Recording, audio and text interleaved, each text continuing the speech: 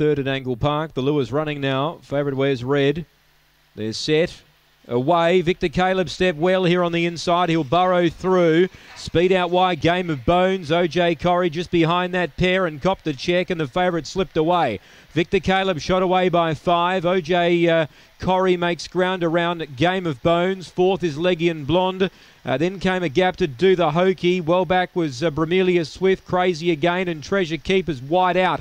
On the bend though, Victor Caleb by 5. OJ Corrie ran to second, but Victor Caleb, he's too good. OJ Corrie second. Legion Blonde third. Now Bramelia Swift rattled home along the inside is very prominent for fourth from Treasure Keeper. A Game of Bones, Crazy Again, and Do the Hokey was last in. The time's very good. It's around the 29.90 mark.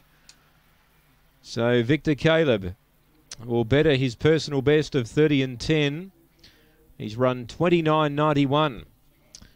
29.91. 29.91 the time here, Mike. It's a terrific run by Victor Caleb. He betters his personal best quite comfortably.